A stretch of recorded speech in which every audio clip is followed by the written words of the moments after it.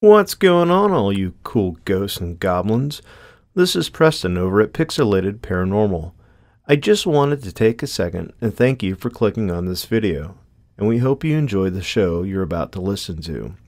There are several ways you can catch up on the podcast. You can catch us on iTunes, Spotify, Podbean, and just about anywhere else you can listen to your favorite podcast.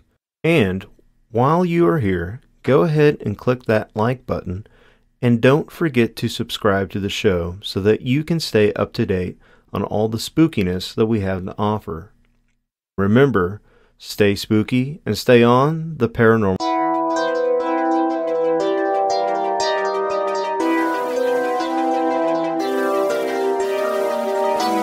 Coming at you from the 37th parallel on America's Haunted Highway, it's Pixelated Paranormal. Your guide to the unusual and the strange.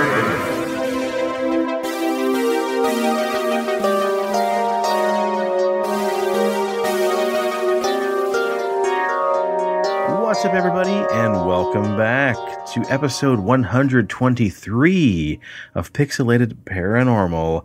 And on this episode, the gang's all here again. Steven, it's been way too long. Whoop, whoop. I want to say massive congratulations to Pixelated Paranormal's first ever having to edit a photo on our Facebook so we won't get banned.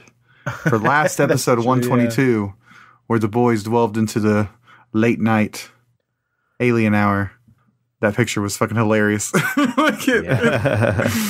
Yeah, that picture of David Huggins with his alien mistress crescent. Yeah, I didn't think about that, but that was full on chesticles and genitals. I got a notification. It was like, oh, Pixelated Paranormal upload this. I was like, okay, cool, because I didn't know what you guys were talking about in the last episode, and I was like, all right.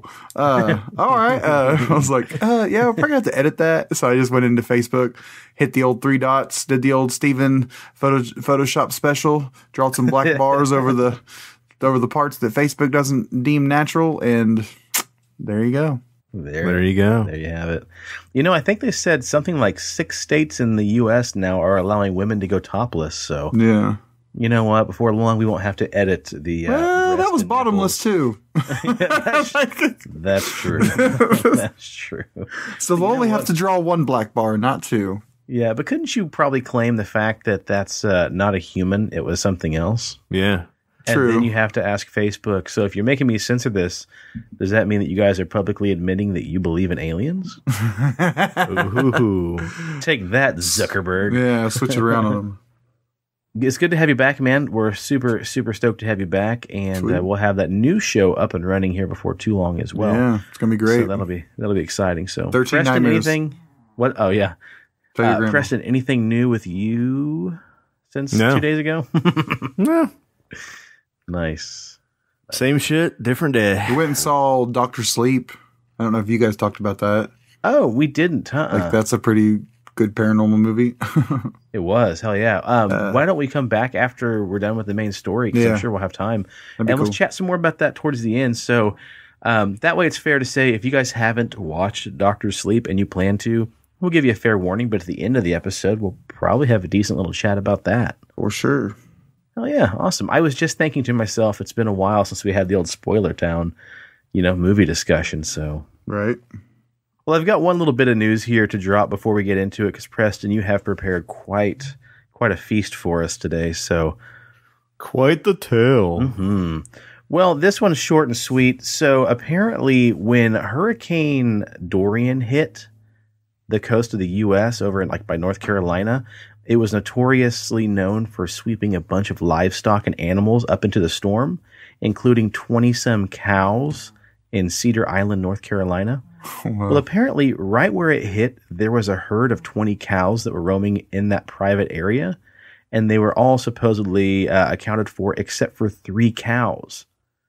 Well, just a few days ago, the trio of cows were found roaming live and well on a private little island. It's awesome. It's just so nuts. Yeah. It says here on HuffPo, the trio of cows were among those presumed dead until recently when they were all discovered living in the Cape Lookout National Seashore Park on the Outer Banks. That's my dog snoring. It's a tremendous story of how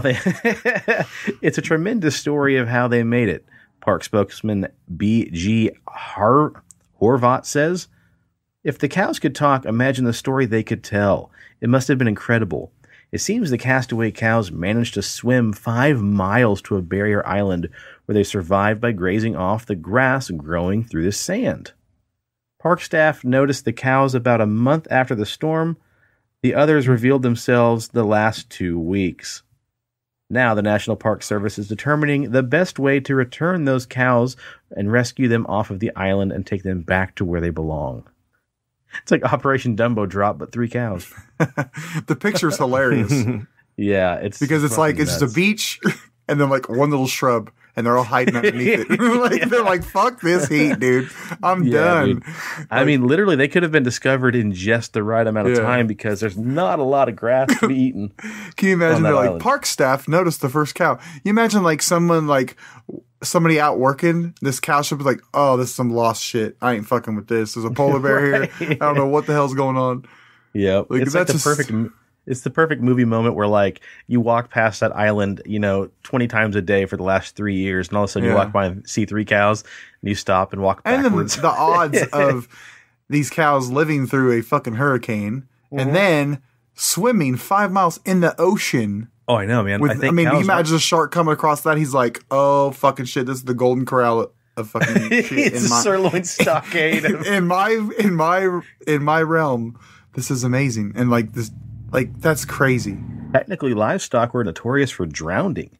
So the fact these things are able to swim, that's pretty impressive. Could be aliens. Could be. But we're just going to drop these here on this island. We'll come back and mutilate them later. Yeah. But check this out. On this, I like the end there, like, but the front runner seems to be sedating them and taking them back to Cedar Island on a boat. Imagine if that boat sunk again and they were like, Jesus. We got to swim 5 more miles sedated. Yeah. It's like what's a full-grown cow weigh? 1,500 pounds? Yeah. I mean, give or take, right? We're not farmers. We are scientists. Preston, actually.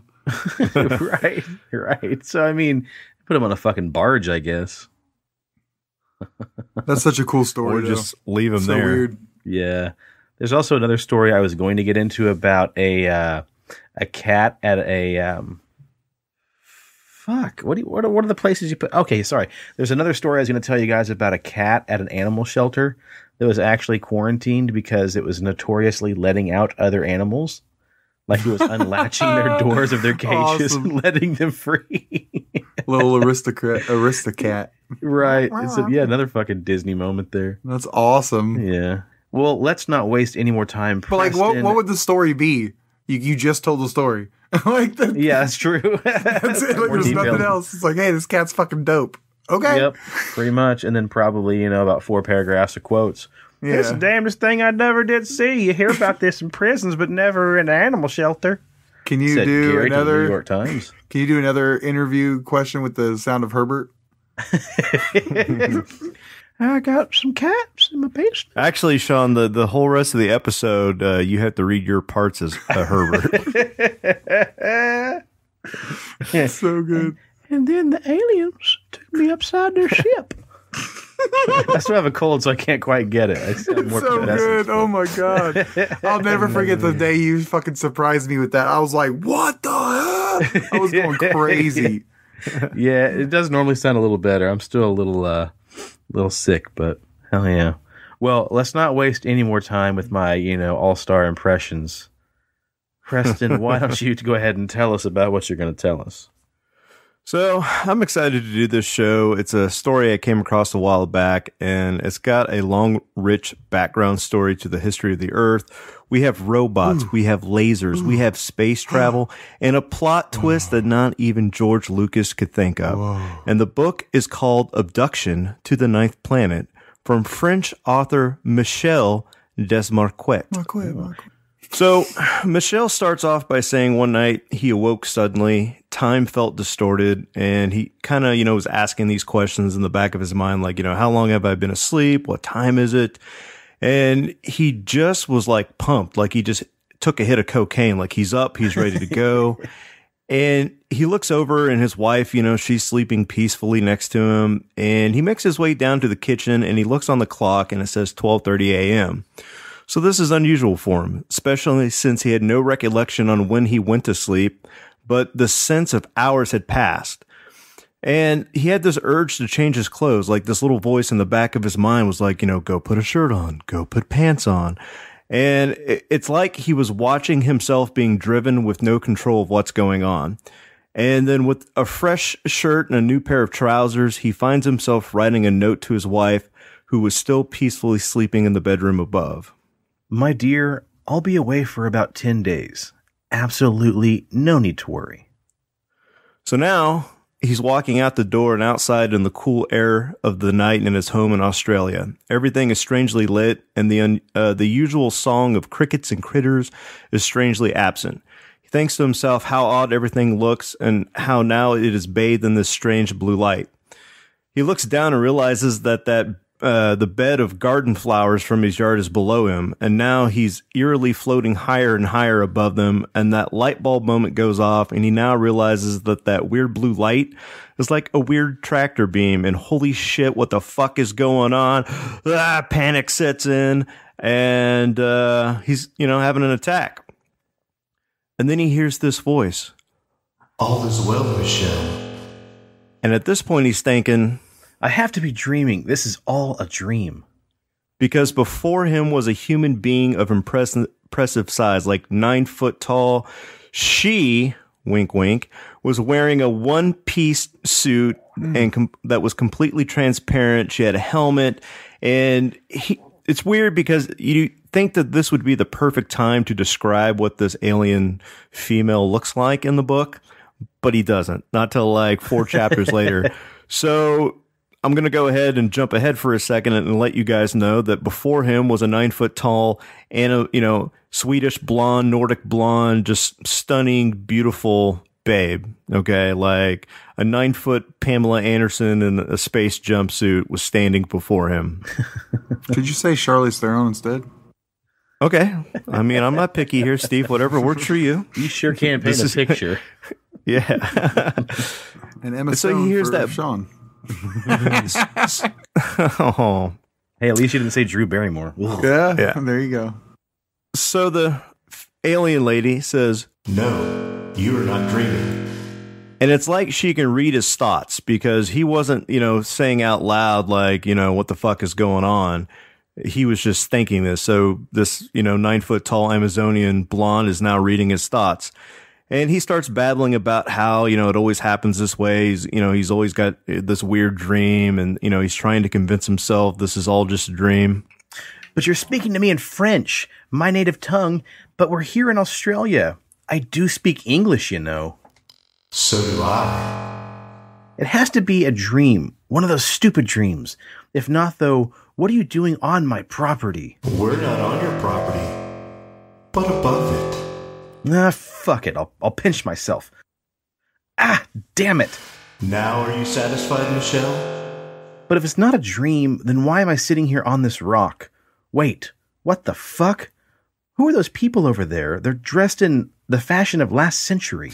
So the landscape has changed. He was floating above his house, bathed in this weird blue light. And now he's in this like upside down. So think of like a Stranger Things version of Earth sitting on this rock. And it happened within a blink of an eye. And groups of people can be seen. Revolutionary era soldiers, all eras of people are walking around in this weird gray mist. And Michel goes on to say, I was beginning to distinguish in the milky light people talking, and at a slight distance, others were moving around. And you, who are you? Why aren't you normal sized? But I am normal sized, Michel. On my planet, we are all this sized. But everything in good time, my dear friend. Do you mind me calling you that? If we aren't good friends already, I'm sure we will be soon. Damn right. so at this point, things are going good, right? She's all smiles and giggles, and he's feeling this, goodness, universal love, hippy dippy shit flowing from her, and he feels totally at ease. So classic abduction story right It's now. that good old milky light. Of course you can call me what you wish. And what is your name? My name is Dow, but first, I would like you to know, once and for all, that this is not a dream. Indeed, it is something quite different. For certain reasons, which will be explained to you later, you have been chosen to undertake a journey which very few Earthlings have made, particularly in recent times. We are, you and I, at this moment, in a universe which is parallel to that of Earth. In order to admit you, as well as ourselves, we have made use of an airlock. So, at this point, reading the story, this is how I understood it. To be able to travel in interstellar space and at light speed, these aliens have to use this alternate dimension, and upside down, if you will, to stage and propel their craft to bend time and space.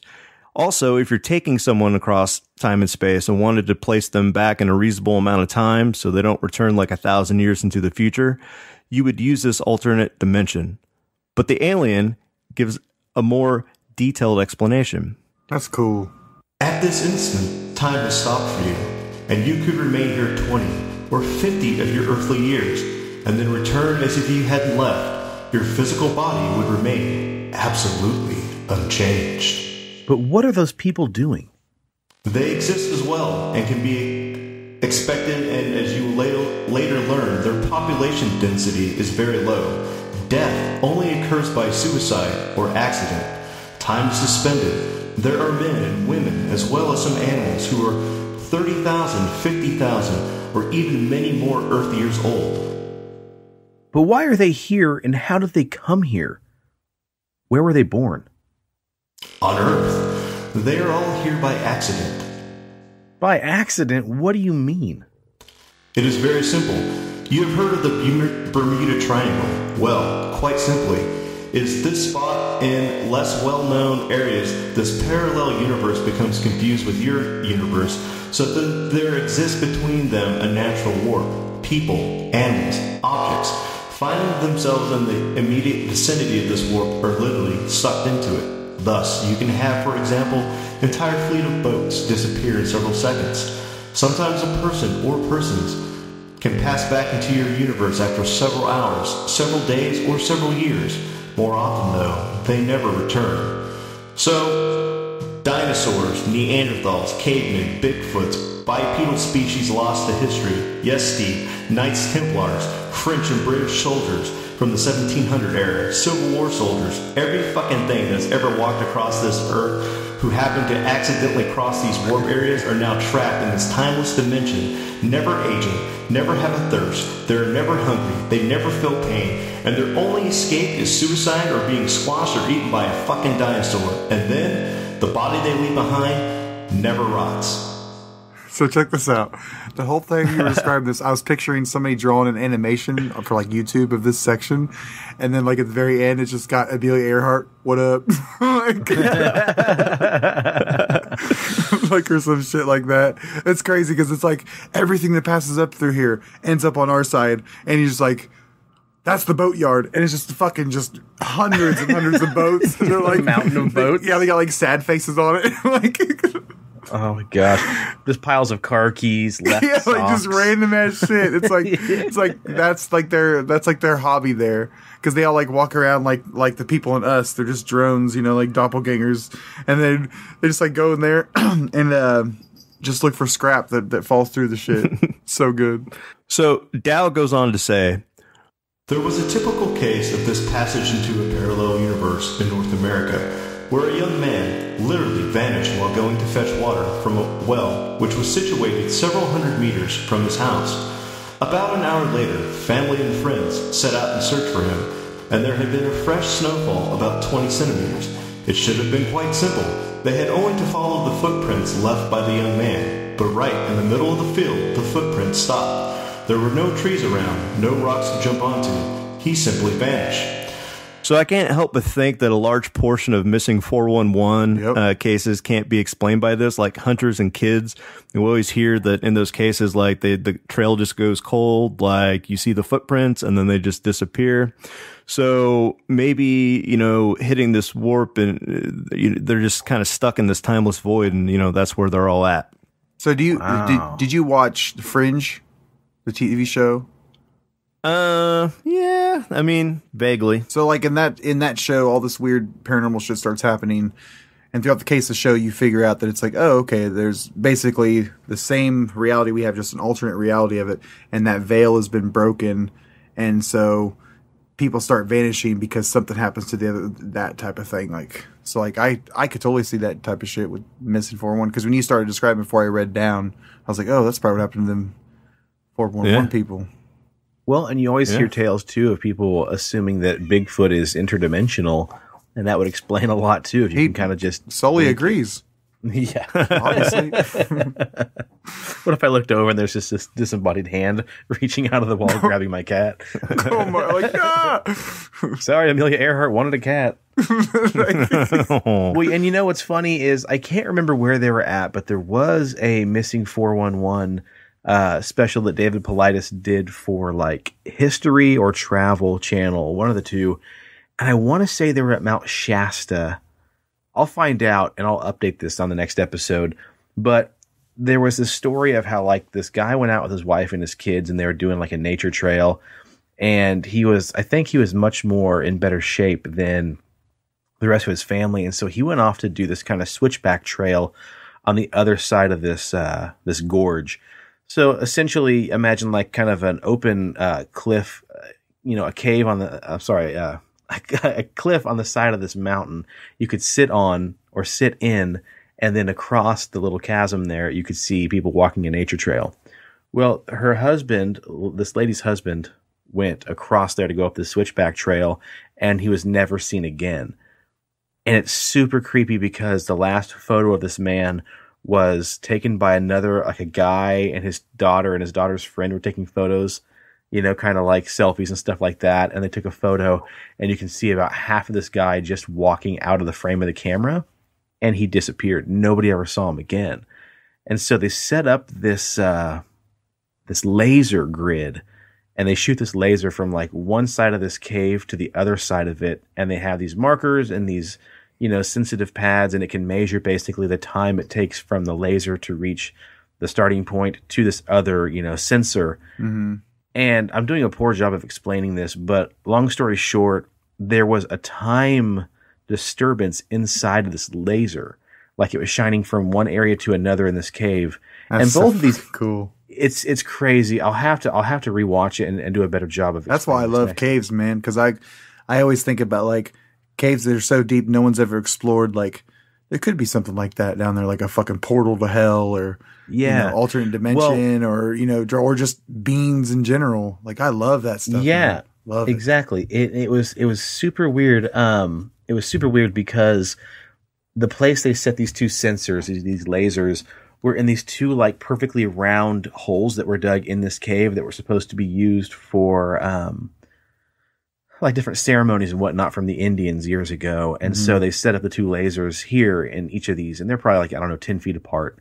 And they said it was really strange because there was a disturbance in the time it took from the laser to reach the sensor from these two holes. And they said it could be some kind of portal. And essentially it was something that they discovered on the filming of that episode that science couldn't quite explain. Like they were actually kind of like, holy shit, what did we just discover? The upside down that the aliens use at interdimensional travel. Right. Yeah. And who knows? The Native Americans could have found it way back when. Yeah, it could have been. Yeah, exactly. The white man's coming. Let's go through the fucking portal. Don't go through there. Yeah. We need to. Yeah, I'll have to research that again, but I'm pretty sure it's Mount Shasta. But yeah, anyway, I mean, that kind of goes further along with your guys with the story there about having that's cool. This extra dimension. So yeah. Well, anyways, at this point, both her and Michel are attacked by a group of Neanderthals. Their clubs are raised in the air, ooga booga, and then bam! Dal fiddles with this Buck Rogers extra special space belt contraption thing, and these multi-light beams shoot out from her belt and hit the cavemen in the head, and pew, pew, pew, they fall down dead. Did you kill them? I had to. What do you mean you had to? Were we really in danger? I mean, they were people, for God's sakes. Of course we were. These are people who have been here for 10 or 15 thousands of years. Who knows? We don't have time to establish that, and besides, it is of no importance. These people have passed into the universe at a certain time, and they have lived in that time ever since. We have freed them from their purgatory. So they bullshit for, a few more minutes about the whole purgatory thing. And, he's like, I can't believe you killed these people. And then about 100 meters away, they find this, smooth as a baby's ass egg-like spaceship. All right. So Mork and Mindy or whatever that show is that Robert Williams, think of that, but bigger. Wait, back up. Robert Williams? Robert Williams? Is that shut the fuck up right now and apologize. That's a Dollar Tree fucking version of Robin Williams? Yeah. I said Robin. You said Robert Williams. No, you said Robert, sir. Get the fuck out of here. Dude. Fuck your alien story. Get out of here. Whatever show he was in. It's Mork and Mindy, you uneducated swine. Yeah. Robert Williams. It's like fucking Dollar Tree version, man. That's strike 1 and 2, Buck. You better watch it. Oh. But he brought a Buck Rogers quote, so it saves him a point. Yeah, it saves me a point right nice, there. Motherfucker. Anyways, so the egg spacecraft's got this blue light that shimmers, and it's like heat wave moving in the air. And so all of a sudden it's like 10 meters above him. And just like Star Trek, she hits this button on her shoulder and a light envelops him. And at this moment, she says to him, "Do not touch me under any pretext, Michel. Whatever happens, under any pretext. Do you understand?" And then bam, they're aboard the spaceship. So the first thing Michelle notices is how bright all the colors are. Like the walls have this intense yellow glow, yet depending on the angle, maybe like a blue beyond words, like it's like LSD times 10, like it's just intense. And he's given a helmet similar to the one that Dow is wearing, and they make their way to a room that has 2 coffins or metal boxes lying in the middle. Michelle's instructed to lay into one, and he feels a cool mist go over his body. And then in front of him, a screen appears, and it's showing him a view from outside the spacecraft. First, Earth growing smaller, and then Saturn. It's a VR At this time, yeah. At this time, Michelle is told that they are now traveling several times the speed of light, and he's instructed to rise from the table. And Dow is holding up 1 blue pill and 1 red pill and a glass of liquid. And if anybody ever follows the paranormal, there's like this rule of thumb that if they give you food, if they give you the drink, don't drink it, don't eat it. But yeah, he's like, yeah, what if I told you all of this? It's fucking Morpheus. Yeah. Wait, I've seen this movie before. Am I I've gonna seen learn this kung movie. fu? Anyways, the beautiful space alien says, "I'm going to give you these 2 pills, and in 3 hours you will be able to consider yourself as pure as one of us." So at this point, she tells Michelle that he's basically like a dirty monkey man, and those intense blue and yellow walls and the mist he felt were the first stages of disinfecting method to get rid of all the nasty Earth bacteria and make it safe for him to interact with the space aliens. And this actually kind of reminds me of that story of Enoch, because Enoch was like, the only human ever to go to heaven physically. And when he got up there, like the angels said, like, dude, you can't go before God looking like this. And so they had to give him a bath, and he smelled really bad. So then they bathed him in this special oil, and then they had to shave all the hair off and put him in these white robes. And once he was, clean, he was able to go before God and get all the instructions. Well, hey, didn't Dolly Parton write a song about that whole event too, called "Why'd You Come In Here Looking Like That"? With your high heel boots and your painted on jeans. All right, go back. Oh, Jesus. Go back to what you were saying. No, that's the next part's yours, buddy. Oh, shit. Dow took me in her arms, put me on the bunk, and removed my mask. What, is that code? Yeah, she had like a cat out of the closet. Yeah. I saw that happen from 2 or 3 meters away from my body. I imagine that things in this book seem incomprehensible to the unwarned reader, but I saw my body from a distance, and I was able to move about in the room just by thought. Michelle, I know that you see me and hear me, but I'm not able to see you myself. Therefore, I cannot look at you when I speak. Your astral being has left your body. There's no danger in this. You needn't worry. I know that this is the first time this has happened to you, and there are people who panic. I have given you a special drug in order to cleanse your body of all the bacteria that is dangerous to us. I have also given you another drug that has caused your astral being to leave your body. This will last 3 hours, the time it will take to purify you. In this way, you will be able to visit our spacecraft without danger or contamination to us and without wasting time. So now he's basically like an astral floating around the ship. They're making their way to the ship control room, and he sees this big TV screen, or maybe like that thing on Star Trek that the big, I don't know, the big TV screen on Star Trek, So, right, like- at the front of the ship. Talking about the windshield? The what? No, windshield? like the display that like pops up and it's like, Yeah. oh, got you okay. now. Okay, Okay. So hold on. So basically, this astral floating, he's basically like that big gas thing, like from Rick and Morty. yeah, there we go. I don't want to die. We're just That's what trying I'm to, saying. we're trying to make the story relatable to us, Preston, and how we can understand it. Yeah, With tell Dolly me like Parton I'm and Rick and 5. Morty. Oh.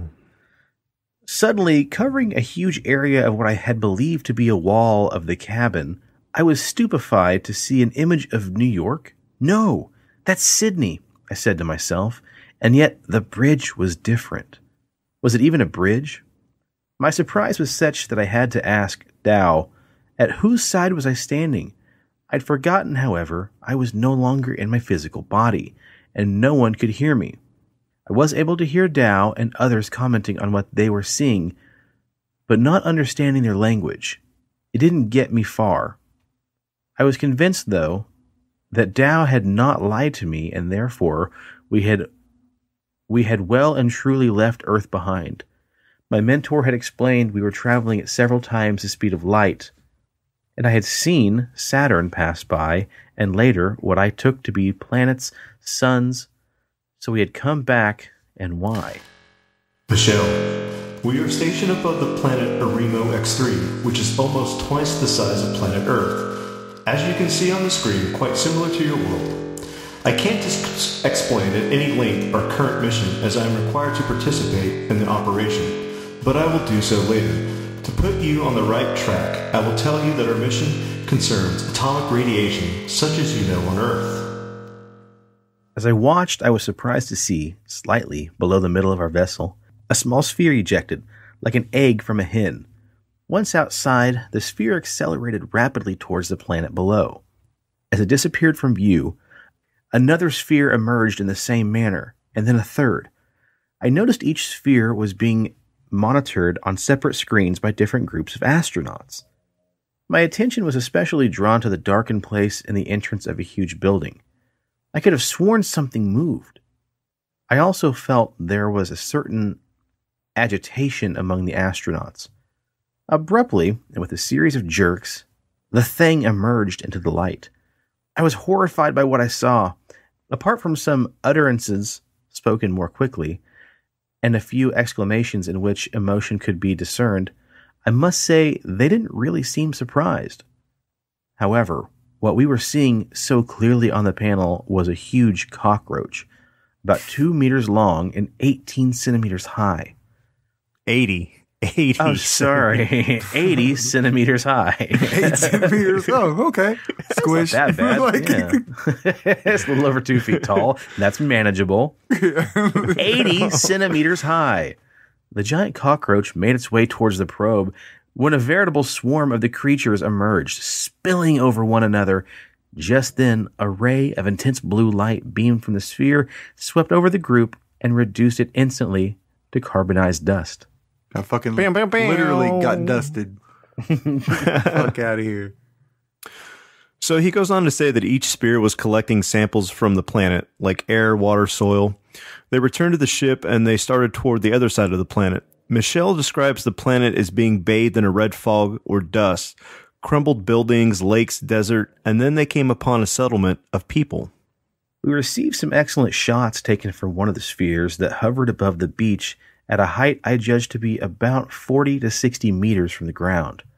Its tube extended right to the shore. Very clearly, it transmitted a scene of a group of human beings. Indeed, at first sight, they were identical to the people found on Earth. We had a very close view. In the middle of the panel appeared a face of a woman of uncertain age. She had brown skin, with long black hair that fell to her breasts. I could see on another screen she was quite naked. Only her face appeared to be deformed. She was mongoloid. I'm sorry. It's such an odd word to use. The best part is like I'm really getting into this story and I was not expecting that at all. Oh man, has that? We're really bridging that fourth wall, aren't we? In this episode. Yeah. Okay, so the word mongoloid that's not very PC to use any longer, correct? No, not at all. He's basically just saying that, like, imagine like somebody from Mongolia, like from the Asian steppes or whatever. What? That's not that's Mongoloids don't mean Mongolians. They mean mentally retarded, deformed. Yeah, they mean like severe deformity of the face, like a pinhead or. Oh man, because in the book, like he was totally describing her as like looking Polynesian, and then he was like, like a Mongoloid from Mongolia. This is really bad because we have to decide whether Sean keeps this in or cuts it out because this is fucking gold. Okay, listen, we only keep it in because it's funny how I think it's hilarious when someone doesn't know what a word means or thinks it means something else. Like Preston, when he's like, I sure can't wait to go to BD's Mongoloid barbecue and get some of that sweet stir fry. Like I bet you whenever I started laughing, Preston's like, what was so funny? Because I said breasts? I'm like, no, because you said mongoloid, dude. Like, yeah, I mean mongoloid. Okay, so in his reference here, mongoloid would be the right term because he says she was deformed. Yeah. Mongoloid, like Steve said, was just an early word for people that had severe mental retardation and physical deformities. Yeah.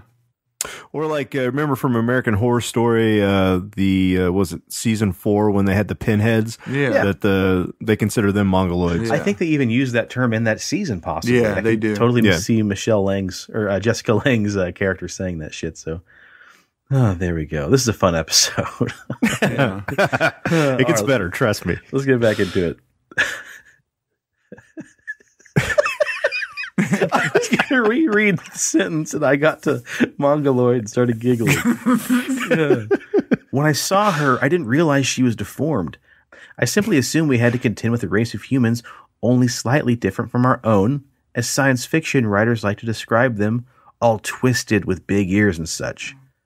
Still, we had other shots, and in this group, the men and women seemed to resemble the Polynesian race. It was, however, obvious that more than half of these people were either deformed or eaten away at what appeared to be leprosy. They were talking about the toxic radiation and stuff. Mm-hmm. So yeah, okay, go right. They were looking towards a sphere and gesticulating, appearing to be greatly agitated. The people on the beach were surging back in masses towards the habitations and dived inside in one big rush, while a line of men had formed armed with sabers or picks, facing the most incredible thing I had ever imagined. A group of red ants, each the size of a cow, were rushing from behind the rocks onto the beach. They moved quicker than horses in a gallop. Fucking Ant-Man, dude. Wait, so they're fighting giant ants like that movie, The Things? Yeah, and you guessed it, space lasers. Pew, pew, pew. That's crazy. The sphere returned to its earlier position above the beach and produced a special tool with which it combed through the carcasses. I could see one of the astronauts seated at her desk, talking into her computer. This prompted me to ask Dow if she was supervising the work being carried out. At this moment, yes. For this work was not originally scheduled. We are taking samples of these creatures, pieces of lung in particular, in order to analyze them. We think certain types of radiation have produced this mutant form of creature. In fact, ants do not have lungs, but the only logical explanation for their sudden giantism is... Can you tell me what is happening? Who are these people? It would take too long to explain to you, Michelle, especially now that so much activity in the vessel. But I can satisfy your curiosity by explaining briefly. These people are, in a way, the descendants of certain ancestors of people existing still on your planet. In fact, a group of their ancestors peopled a continent on the planet Earth about 250,000 of your Earth years. Here, they possessed a civilization which was very advanced, but having raised enormous political barriers between themselves, they destroyed themselves 150 years ago with atoms. Do you mean a total nuclear war?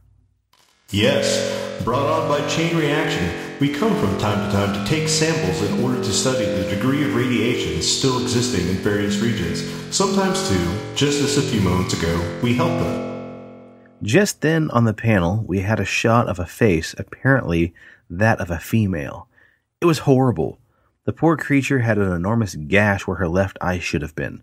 Her mouth was positioned to the right of her face and appeared to be as a tiny little opening in the middle of her jaw, around which were lips that seemed fused together.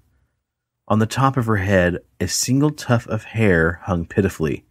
We could now see her breasts, and very pretty they would have been if one didn't have a small wound on the side. With breasts like that, she must have been young? The computer puts her age at 19 years. Radiation? Of course. Other people appeared, some of whom were perfectly normal looking. There were males among them with an athletic build who looked to be in their 20s. What is the age of the oldest, do you know? At present, we have no record of anyone older than 38. And a year on this planet is 295 days and 27 hours. Now, if you look at the screen, you can see a close-up of the genital area of that handsome and athletic man. As you will note, the genitals are totally atrophied. We've already worked out from previous expeditions that there are very few men actually capable of procreation, and yet there are a great number of children. It's the survival instinct of all races to reproduce as soon as possible. Thus, the obvious solution would be that the males capable of reproduction are studs. This man must be one of them, I think. So, okay. So this alien is like, take a look at this. Take a look at this slideshow I have for you. Zoom in right here. You notice right here that, like, ain't that cock a beauty? Like, it was just crazy because he's like, I can just imagine this, like, dude writing this book. He's like, oh, this guy totally couldn't wait to get to this part. Like, all right, go on. We call his breed of human, or his breed of creature, fire hoses. We were also able to see many children coming and going around small fires on which food was cooking. The men and women seated around the fireplaces were taking cooked pieces and sharing them with the children. The fires seemed like wood fires, but I couldn't be sure. They were fueled by something shaped rather like stones. Behind the fires, slabs similar to the boats earlier seen were piled and assembled so as to form shelters that looked quite comfortable. In the camera's field of vision, no trees could be seen. Perhaps they didn't exist, because I had noticed green patches earlier as we flew over the continent. From between two huts, some little black pigs appeared, pursued by 3 furious yellow dogs, only to disappear rapidly behind another hut. I was dumbfounded and couldn't help but wonder if I was really looking down on another planet. These humans looked like me, or rather like Polynesians, and here were dogs and pigs. It was all more and more surprising. The sphere began to return, as did the other spheres, no doubt, that were being monitored by the screens. I could easily see from my position. The operation's return to ship was initiated, and all the spheres reabsorbed without incident, as the same before. So now they're back traveling at light speed. The current quest is completed and XP has been earned. Dow introduces Michel to some of the crew. He meets Latoe, Barista, and Neola.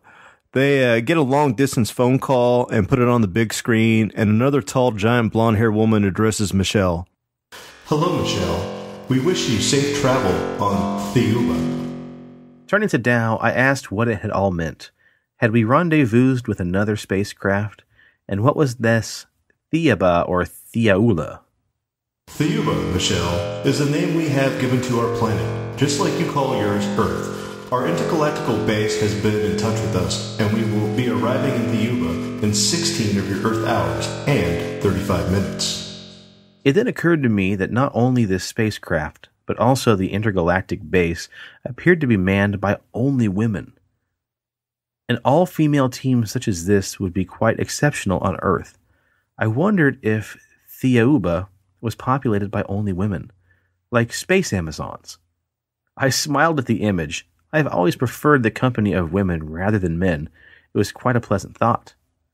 My question to Dow was direct. Are you from a planet solely populated by women? She looked at me with an apparent surprise.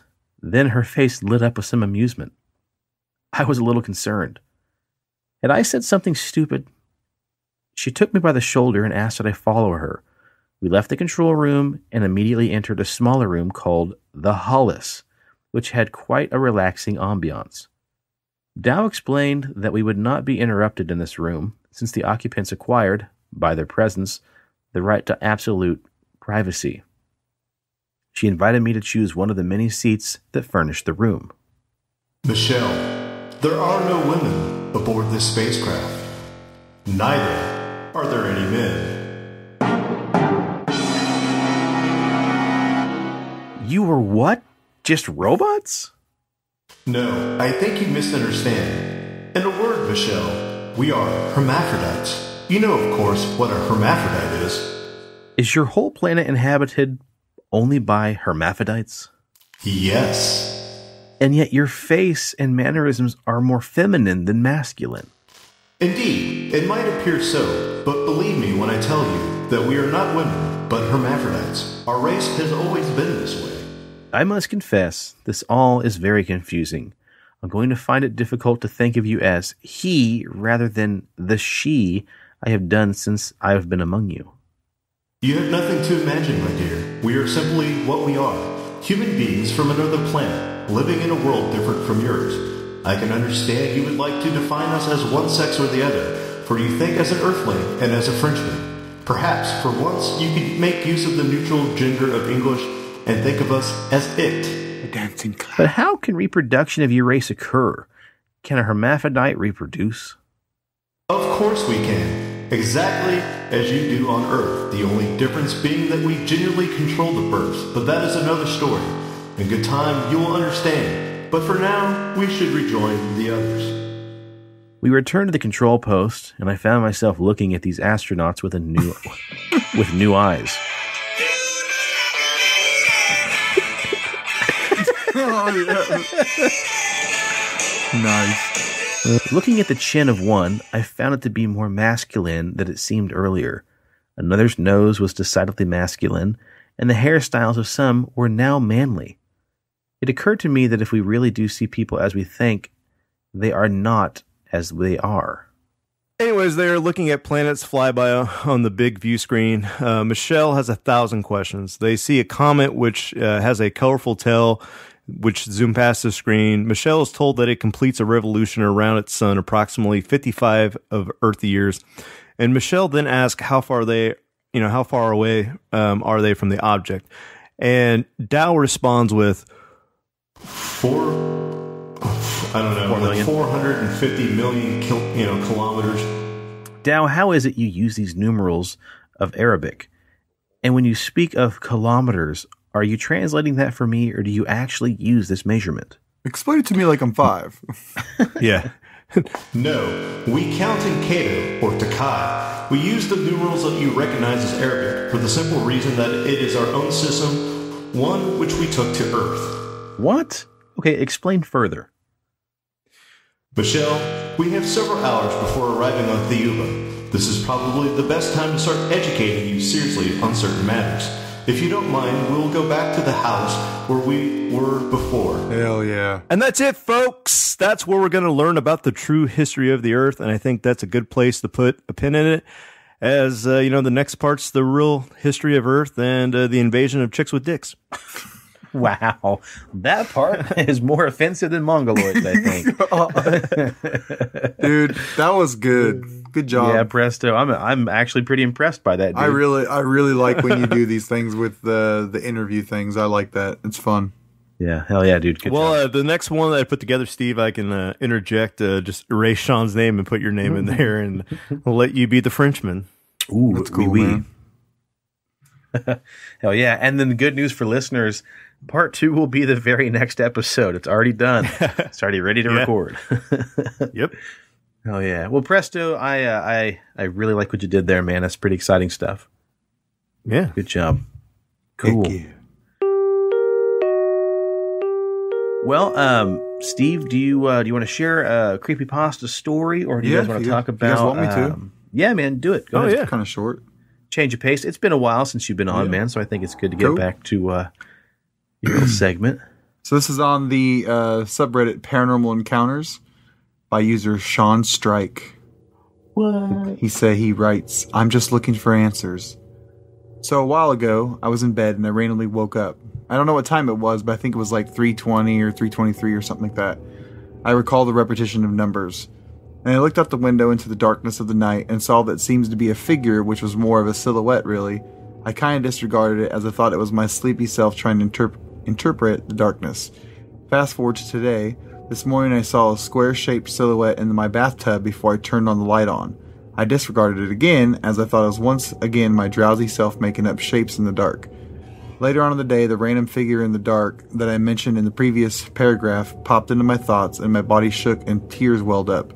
Can anybody tell me what just happened? I never experienced such a thing, and I've thought about the figure outside my window before. What do you think about this? What the fuck, man? What do you guys think? I don't even know what to think, man. Does it say where that took place or anything else in the comments down below? No, this person says, could it just been your reflection? Children often don't know how to calibrate things in their mind at a young age. As for you feeling distressed at the thought of it, I have no clue. Could have been my reflection. The window was on an insect screen, not closed. God. So the actual reflective portion of the window was covered by an insect screen. Yeah.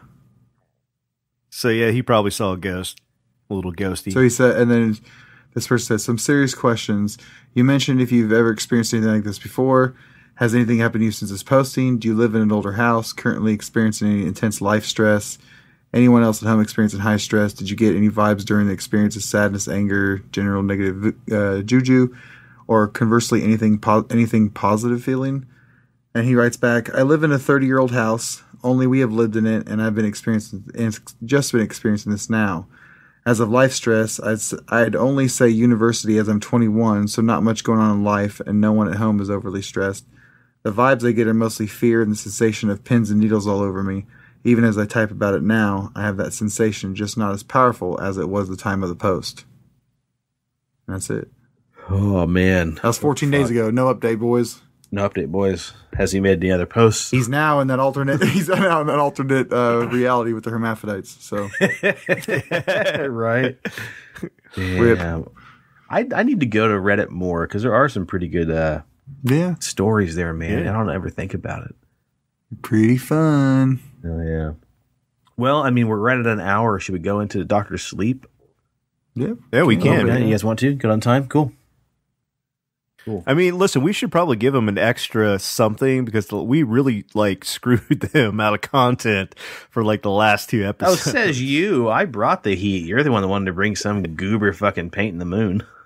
I brought alien sex, the Fanny Ghost of Cock Lane. And visual aid. Mm-hmm. Yeah, and the visual aids, yeah. No, you might as well, man. Okay. All right, now hang on a second, guys. I decided to go ahead and put this little chat we have about Dr. Sleep after our credits because, again, it's such a fun movie, and if you have any plans to watch it, gosh, we don't want to be the ones to spoil that for you. So if you have not seen Dr. Sleep, finish the episode and then don't continue listening after the credits. And if you have seen Dr. Sleep or you just don't really care, then after the episode is over, we'll come back and have a little bit of a spoiler town. But again, guys, the 3 of us are all huge movie nerds. Please, if you don't want Dr. Sleep spoiled, go ahead, finish the episode, and then turn it off as our credits start to roll. Well, should we plug some stuff and get out of here? Yeah. Yeah. Cool. All right. Well, check out Mark's solo show, Pixelated Sausage. Check out his Attack the Backlog. Take a look at our Patreon if you guys would like. Right now, we have just a $1 donation spot there. If you guys want to throw a buck at us, that'd be great. If not, we still love you. And if you do it, we'll every episode we'll give you a shout out. Patreon. Yeah, yeah, for sure. Most definitely. And we're looking at an interesting tier for Patreon for 13 Nightmares. It'll be pretty neat, and I don't think will upset anybody. It'll be kind of a unique type of reward to get from that. So we'll talk about that more later. 13 Nightmares should be dropping. What do you think, Steve? You think we'll have it dropped in the next couple weeks? Yeah, for sure. Okay, cool.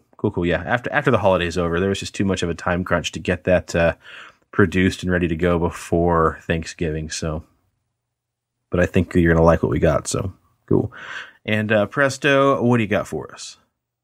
Well, as always, if you need a beard, if you want a beard, if you want to grow a beard that will make you the top alien stud for fucking on another planet, check out BigDobsBeardBomb.com and use promo code PXLPARA for 20% off your order for those sexy scents like Dundee Cedar, Sweet Tobacco, Bay Rum, Classic, Fresh, Citrus, Mint.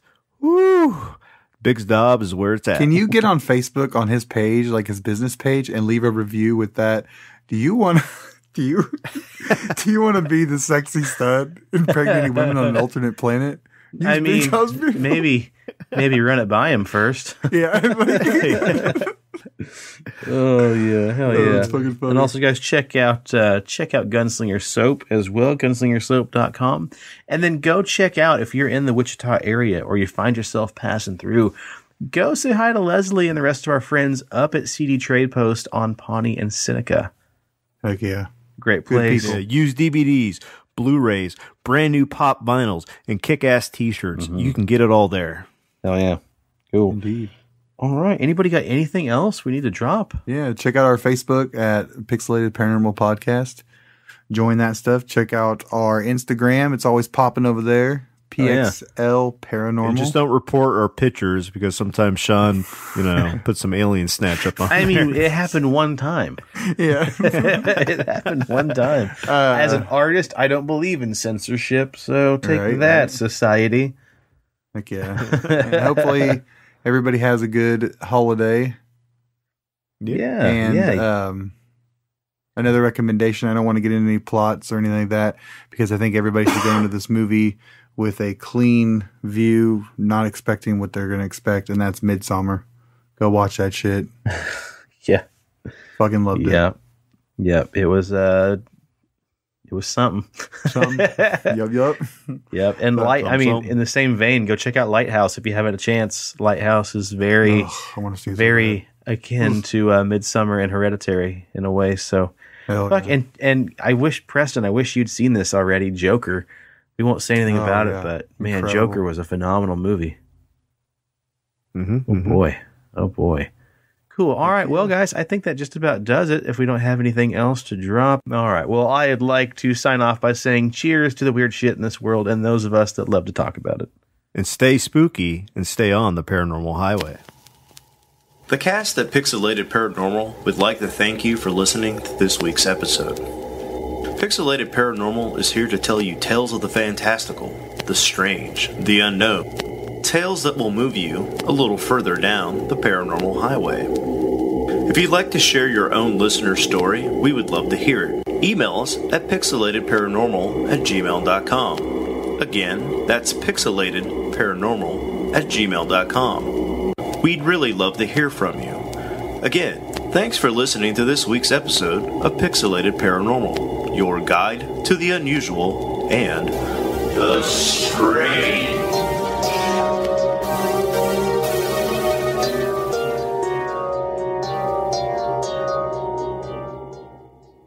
And turn the episode off now. If you have, go ahead and keep running. Or if you don't really care, that's fine too. But I'm sure we're going to drop a couple spoilers about Dr. Sleep. So fair warning, if you haven't watched it, now's the time to get on up out of here. Get on up. Get on up. All right. So who wants to start, man? All three of us saw it. What? Everybody like it? Oh yeah, I thoroughly enjoyed it. Me too, man. Fuck yeah, dude! I love that movie. It's. I don't know, man. Like right now, it's in a weird spot because I think that they did release it at a bad time. They sure did. This is a spooky movie. Not really like hardcore scary. I don't think it's more of like a intense thing, but it just has so many things going for it. Mm-hmm. But unfortunately, because it wasn't released in October, so released in November, and people were kind of unsure what it was because if you when you look at the trailers, because some of the trailers for it were kind of bad because it never really directly told you that it's a sequel to The Shining. Right. They kind of hinted at it, and you're expecting more from random viewers. Right, you know? right. Because if you're not really like, you might know what The Shining is. Like, oh yeah, I've seen that. Well, okay, whatever. But then it's like, oh really? A sequel? What? And then you can kind of get the thing, but they never really let that be known. So unfortunately, the box office numbers were really shit on it. But everybody I've talked to loves it, except for a couple people. But it just what didn't they like about it? Some people don't like that, you know, when you actually go into the movie, you start seeing direct references to The Shining. You know, they go back to the Overlook. They talk to Jack, that's kind of like a younger, supposed to look like Jack Nicholson. Which is actually, that's Elliot from E.T. Yeah, Oh, E.T., that's who played Jack, huh? Yeah. Oh, wow. Okay. So I knew he was in the movie. I just didn't know what part he played. Right. And then, you know, they showed like the blood coming through the hallway, the twins, the bitch in the, sorry, you can cut that out. Then the old naked woman, you know, that's in the bathtub, you know, all these, it's too on the nose for some people. You know, like, but I thought it fit the plot. When they have to go back there, he has to end it. Oh yeah, you know what I mean. And like, you know, I haven't read the book. I don't think Sean has. Listener Chauncey has, and he really, really enjoyed the movie. And he's like, yeah, there's some things they did different in the book, but you know, it was great fucking movie. So I read an article from the director, and the director and writer, he did the House on a Haunting Hill. Haunting of Hill House? Yes. Sorry. Butchered the fuck out of it. Yeah. He did that. He also did Gerald's Game on Netflix as well. Yeah. Did you guys watch that? Yes, I did. I have not watched it. I want to. Yeah, the guy that, you know, E.T., he plays the dad in the Hill House show, and then he also plays the dad in the Gerald's Game. So that's kind of cool and that director. Pretty cool because according to Sean's wife, I got the details the other day when I got my haircut. She said she's gonna get her and Brandy are gonna get the whole ET cast when we go to Frightmare.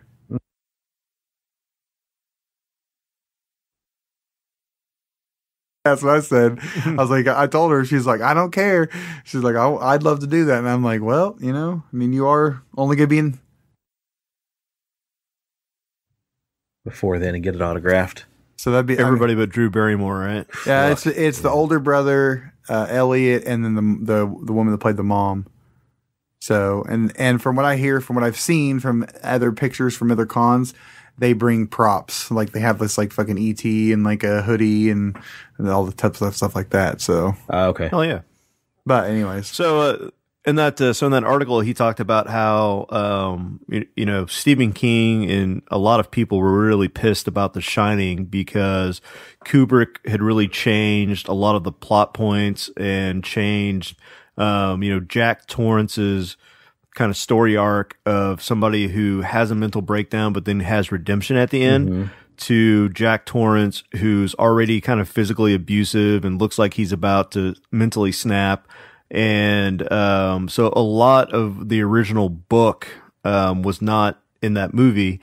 So the writer and director of Dr. Sleep said, you know, I kind of wanted to go back and retcon that and so fix some things. And so he kind of blended parts of the original Shining that were not there with parts of Dr. Sleep to kind of not only pay homage to the book, but also to tie it into, you know, Stanley Kubrick's universe, so to speak. Oh. So he was kind of doing two things at once. And so when people are like, oh, well, that wasn't in the book. Well, you know, most of that shit never is in the book. But the fact that he was trying to kind of meld two universes together, I thought was really interesting. And I really appreciated that as a viewer. Yeah. And he said Chauncey said in the book that like they really key in on, in The Shining, they really key in on, the generators, whatever, they caught fire and blew up.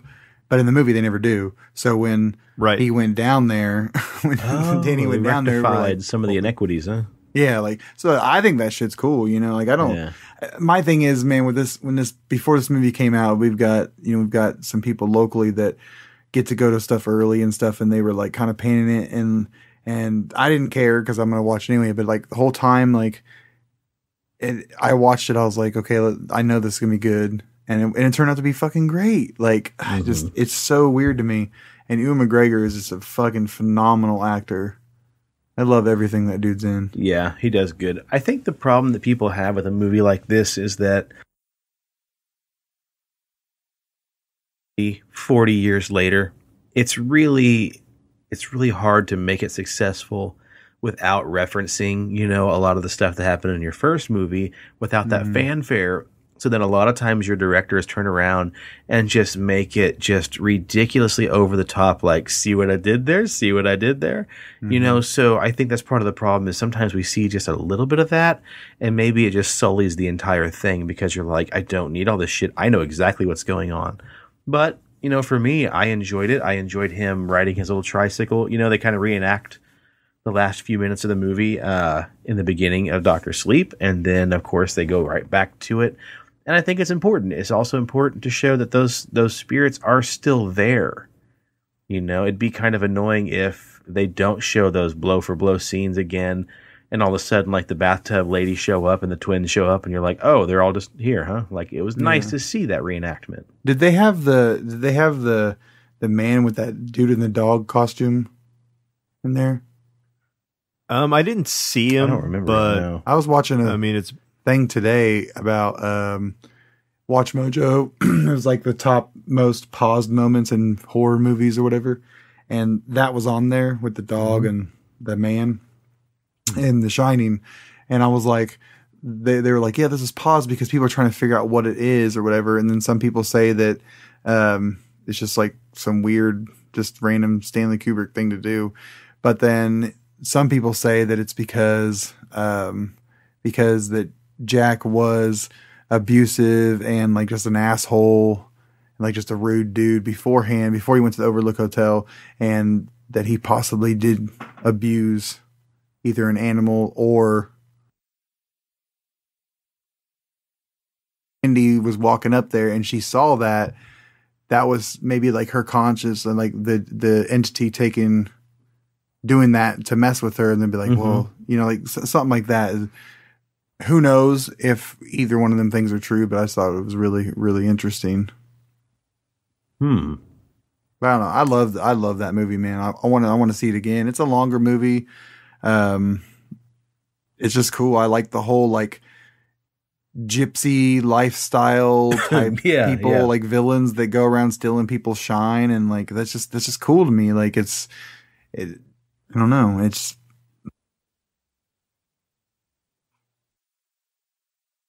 without being an X-Men movie, you know, the elements, yeah. Because you had all of them, each one of them shine was a little bit different, and I kind of like that too. Because I'm like, oh, great, it's just a bunch of people that can run around and see the future, and that's going to be exciting. And then no, and I don't know if they actually hinted it very well, but in the book, so in the movie, she calls Ian McGregor's character like Uncle Dan. But that's because in the actual book, her mother was Jack Torrance's daughter from another marriage. Whoa. And so in the book, that is his actual niece. Like, they are actually related. That's why she has the shine, and that's why she's able to communicate with him. Oh, wow. I actually like the fact that they did not make that direct reference, because that, to me, is just like, oh, of course you're related. And, you know, I like the idea of just calling him uncle because he's an older guy that still wants to be her friend, you know? Yeah. I mean, everybody does. I mean, like Brady's kids call me Uncle Steve. Right. You know, shit like that. Like, that's awesome, man. I don't know. I really like the movie. I strongly suggest you see it. I mean, it's perfectly fine to wait for DVD or digital, whatever. But sure, yeah. Like, it's just a visually pleasing movie, especially towards the end. And the way the story was written, like, it really disappointed me that it has become a box office flop, because I think so many people are missing out on this experience. Like, it's just a really solid movie. Okay, so check this out. I'm a massive Pennywise fan, massive It fan of both chapters. It Chapter 1 was really, really good, but as a paranormal horror movie, Doctor Sleep is the best Stephen King new adaptation of the newer round of movies compared to the 80s, 90s. Mm-hmm. Like I'm dead serious. Like as far as like movie, like I'm thinking of like, that Pet Cemetery wasn't that great. Mm-hmm. It's been great, but what else has he had lately? The Gerald's Game, 1922, all them type of things. Yeah, 22. They hit that. Into the Tall Grass was really good though. Yeah. I'm saying like I think that out of all them, like Doctor Sleep is great, man. Like it's definitely my favorite. Well, they did a great job with it because what's her name, Rose the Hat. You're like, well, she's kind of a weak final boss, so to speak. If she's the monster at the end of the tunnel, it's kind of lame. So I really like the fact that they handle her powers pretty neat. They show you her, her amping up by sucking in a bunch of the souls and the shine. But I do like how that little girl is just a fucking badass all on her own. Yeah, where she Like tricked him into hallucinate or fucking ripped her hand apart. Yeah. That shit was and then awesome. Just that whole scene in the forest was wonderful.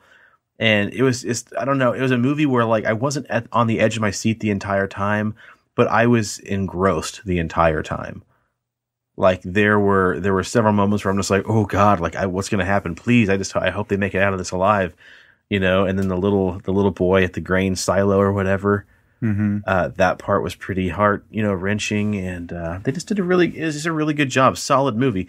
You watch it and it's like almost 3-hour movie, 2.5 hours. Yeah. But I wasn't at any moment was I sitting there thinking like, just fucking get it over. Yeah. That's the same way I felt too. And I mean, towards the very end, as the thing whole kind of crescendos together, I'm like, oh man, like a little bit longer. Mom, can I please stay out just for 30 more minutes? So it was cool, man. They did a really good job with it. They referenced a lot of, great parts. I liked it. Heck yeah. Yep. Well, yeah.